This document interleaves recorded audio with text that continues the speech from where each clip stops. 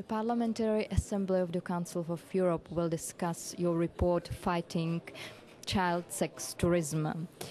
What kind of measures can be taken by the Council of Europe to stop child sex tourism?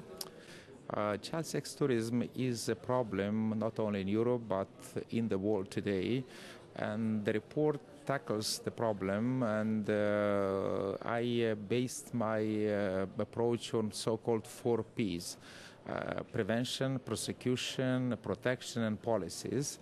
And some of the main ideas that are in this report is to have an exchange of information, to raise the awareness of this problem, to adopt a code of conduct for travel agencies, and also it's very important for the states members of the Council of Europe to make sure that we have this extraterritorial sanctions when it comes to offenders, so offenders can be prosecuted in the countries where they committed this crime.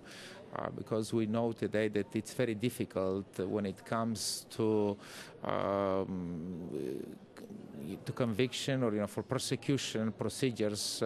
Penal codes have limitations in different countries, but crimes like this, child sex abuse, they must prosecute it regardless of boundaries. So this is very important. It's important prevention, but it's important also prosecution.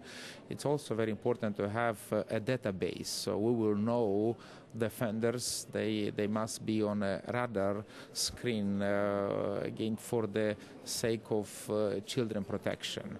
Based on the measures taken so far, and I express my hope that if the resolution is adopted based on the measures that will be taken, there will be a much better protection for children. So this awareness will help us to fight child sex tourism and fight the child sex abuse in countries of the Council of Europe, but not only, in Asia, and Africa, Latin America, because, as I mentioned, it's a worldwide problem, and many times, unfortunately, European countries are sending countries, and poor countries are target countries. And it's very important, again, to have this international cooperation, because it helps to reduce the problem, it helps to fight against this problem.